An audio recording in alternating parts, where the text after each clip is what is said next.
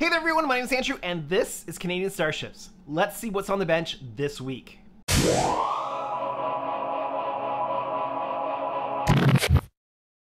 In last week's update, we got the warp engine nacelle test done. It's still sitting here getting some testing done, but we are going to move even more forward with lighting and lighting preparation this week. I would love to see if we could get some more lighting in, maybe some lighting in the warp nacelles permanently installed. Let's see if we can get those pylons refined and installed onto the ship and see some real progress happen. Let's get right at it. But before we get started, why not take a moment and click the subscribe button, and while you're here, click on that notification bell so you don't miss a single video. First thing I'm going to do on the kit this week is to get work done on refining these pylons and getting them ready to install on the ship. Now I've got the two exact same pylons from ship A and ship B just to show you something here. There is a little bit of work that you want to make sure that you do before the pylons are installed into the secondary hull, and that has to do with the join area here at the front of the nacelle. This is supposed to come down and nicely and seamlessly join the secondary hull right along that line where the pennant is, where we've sanded down the panel that doesn't belong there.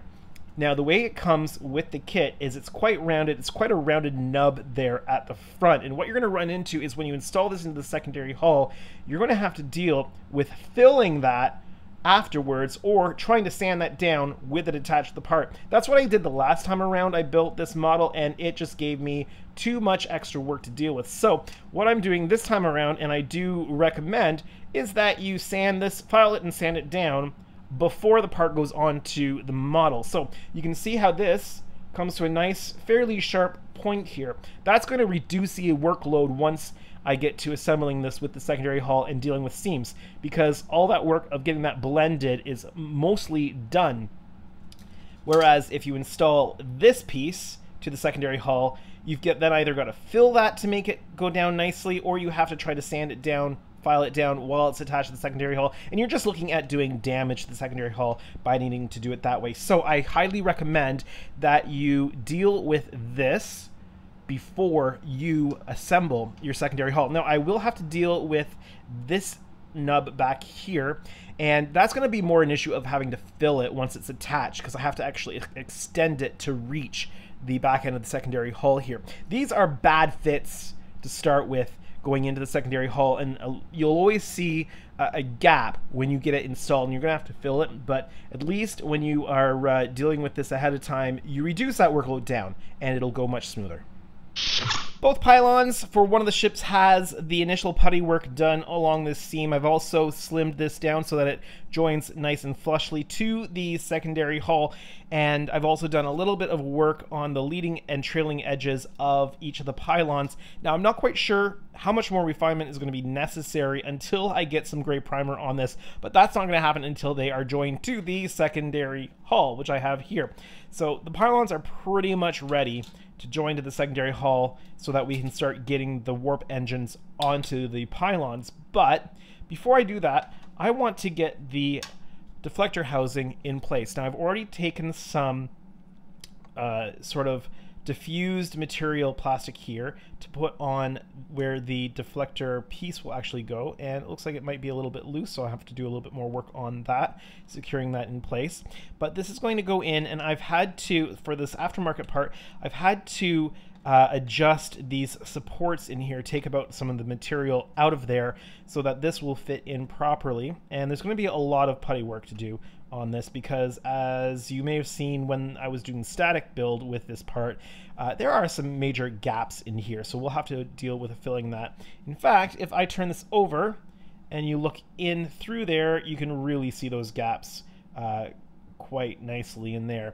So we will have to deal with those. Now I am going to, oh, that's actually coming completely off. I'm going to have to figure out another way of getting that secured onto there.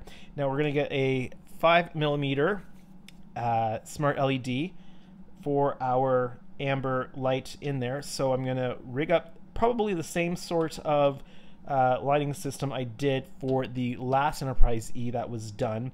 And I will have to go back through my archives just to see exactly how I did that, because it turned out really nicely. We do have an aftermarket part that goes along with this aftermarket housing. That is the deflector dish. We will probably use that, but that will not need to be installed on there till much later down the road. We will just kind of have the blank translucent kind of material for now, and it'll just be kind of like a blank, somewhat clear piece that's in there. Some lighting progress to show you. We have all 4 clusters of bussard collectors completely wired up. These are ready to be installed in the ship. So we have 2 that are wired up for the port side of the ship, like this one here, and we have 2 that are wired up for the starboard of the ship. And the reason is that the fluctuation of the lighting is a little bit different on each side. The pattern is technically the same because it's getting the exact same pattern from the data wire, but by moving around where those LEDs are located, we should get a slightly different pattern when they are inside the bussard collectors on the actual kit parts. We also have a yellow light going on here. It's been sitting for many hours now doing a test run. That is for the deflector dish. Now, the deflector dish has some yellow tape on it. That's not for lighting or coloring or anything like that. That's simply paint mask, so don't worry about that on there. We now have a piece of white styrene on the back, and that's going to help us with our light blocking. I've shaved down the end of this LED flat and slightly angled, and I'm not going to even try to get the angle the way I want it right now, but it's going to go on the back there, and we're going to get a really nice yellow glow on that deflector. That's just shorting out because the wires are literally just shoved into the breadboard here. All of these wires have leads from LEDs soldered onto the ends of the wires so that they can go into the breadboard better for testing. These are just the bare wires, so if they short out, that is why. There's nothing wrong with the LED. So that'll go in there like this, and then we will encase the back of the LED for light blocking purposes, and this will work out very well for giving us that nice bright yellow glow on the deflector dish without leaking any yellow light back into the ship. So I'm going to get ready to get this light installed into the part and everything light blocked so that we can get this into the secondary hull. The LED for the deflector dish is now installed onto the deflector housing. You can see that it's doing that nice bright yellow. The way we've got this set up is that we have the LED shaved down and it is secured in place into a hole cut into this white styrene piece that is covering the diffusion layer in there. And then we've got our tape just for paint masking. It's been wrapped in shrink tube to help with the light blocking situation. Clearly, it's not doing a full light blocking job. What I might do is just go back through and put a layer of black on here. That's probably the easiest way for me to deal with all this extra light, and then I will do a layer of probably black tulip around the edge just to keep the yellow light from getting into that secondary hull. But this is nice and solidly installed now and is working like a charm. I put the leads, if I take this out, it's not going to turn the light off, that's the data cable, but these are the leads that I was talking about. They're the pins that are on the LEDs that I have to cut off in order for them to fit. And so instead of just chucking the pieces that are discarded, I have a whole little cup of them here, and I'm using those on the ends of the wires just so it's a lot easier to then stick the wire into the breadboard, because I was getting it shorting out and doing really weird things when I was just trying to shove the wire itself into here. But here we go. It's looking good, and I'm happy with that. And this could actually be any color that we want it to be. It's yellow on the ship, so that's what it's going to be. But because it's a smart LED, depending on how the sketch for the Arduino is programmed, you could make it any color. And say if you wanted to have some fun, you could put the ship maybe into, say, Borg invasion mode, where all the lights, including the deflector dish, go green. That's something that you could definitely do with having the programmable, addressable LEDs using the Arduino. It's just a matter of what coding you have on the software side of the unit, which is beyond my understanding and abilities to do. That's why I have Danny, who is doing all of the programming for me. So I've gone ahead and done light blocking in behind. So I added the black shrink tube over top, and then I used the black tulip paint all around, and it's done a pretty good job. There's just a couple of light leak areas there, and actually that could go right into the ship without causing any issues with yellow light leak into the secondary hull. But because I'm a perfectionist, I'm going to touch up those little areas. Deflector housing has now been installed into the secondary hull, and I just want to show you the kind of gaps that we're seeing. So hopefully in camera here you can see the gaps that we are seeing. If I put a little bit of white material behind, you should start to be able to see what kind of seam gaps are there. So we're gonna have to deal with those, but I want to get the pylons and the nacelles attached so that we can do all of that seam work at the same time. But since I've got this here ready to show you, I've got the wires just coming out of where the post is going to be for the moment. I can get these plugged in, and let's see, this is the data, this is the positive. The data is very long so that it can go to the control board, to the Arduino through the post. This one is actually a data wire that's going to be going up to the impulse engines because we're going to be running those on the same circuit. The dish will be number 1 in the line, and the impulse engines will be 2 and 3 in the lineup. So let's put this into the data, and there it is. It's glowing inside the hull. And as you can see from this side too, lots of seam work to do in this housing area.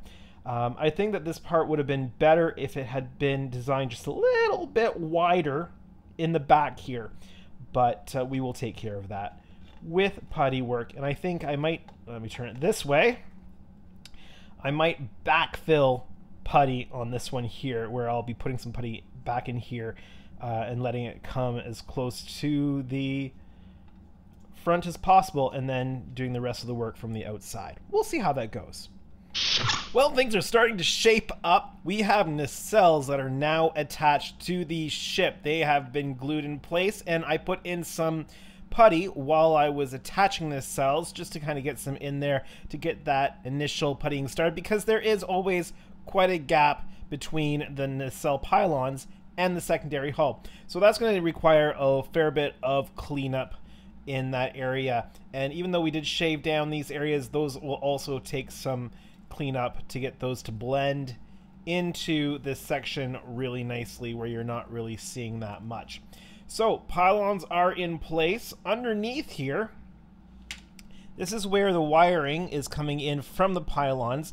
Now, I couldn't mark the ends of these with tape or anything, with labels, because they wouldn't go in through.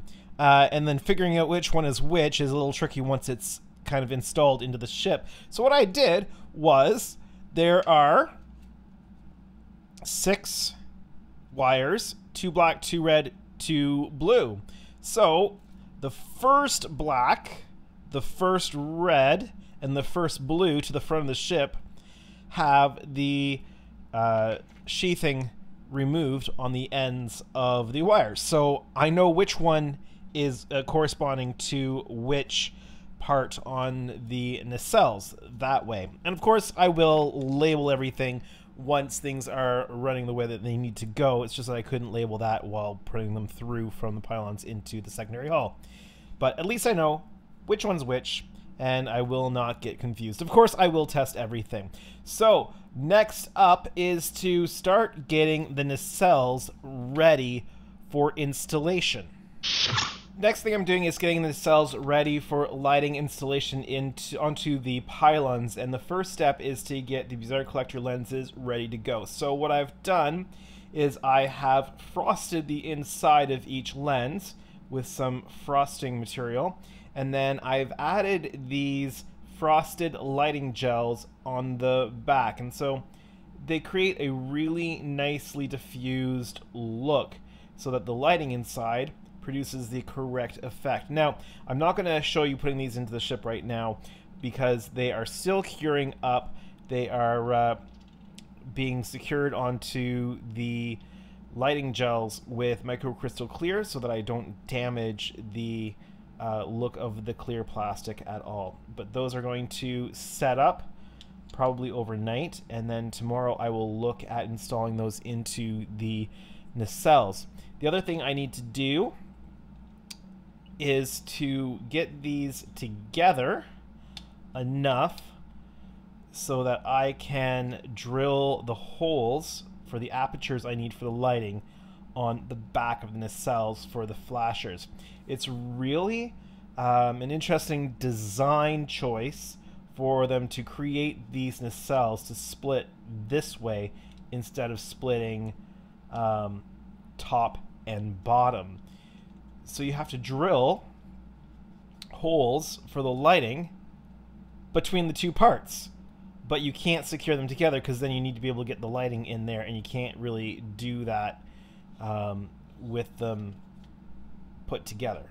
So you have to temporarily secure them together well enough that you're actually going to be able to get a drill bit in there to clear that out, but not permanently, that you can't then reopen it to get everything installed.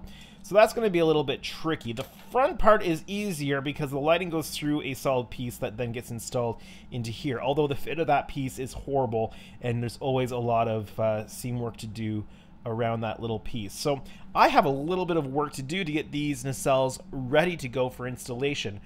I would love to be able to have them installed on the ship with them lighted for a demo for the end of this update. I'm just not sure that that's reasonably going to happen, but we will see. And that's going to be all the time that we have for this update on the what's going on the bench at Canadian Starships this week. I really wanted to get that first Enterprise E with its nacelles on, but there is just going to be too much work in those nacelles, getting the lighting done, getting all the proper light diffusion and effects set up, that I really want to take my time with that stage, and there was just no way that I would cram that in before this update had to go. So there's something for you to look forward in next week's update, getting the lighting into those nacelles and getting those nacelles fully installed onto the pylons. That's the stretch goal for next week. I hope that you've really enjoyed this update. If you did, make sure that you hit that like button. If you're new to my channel or you haven't done so yet, why not hit that subscribe button today? You'll make me very happy if you do. But for now, my name is Andrew, and this is Canadian Starships. Have a great day, everyone.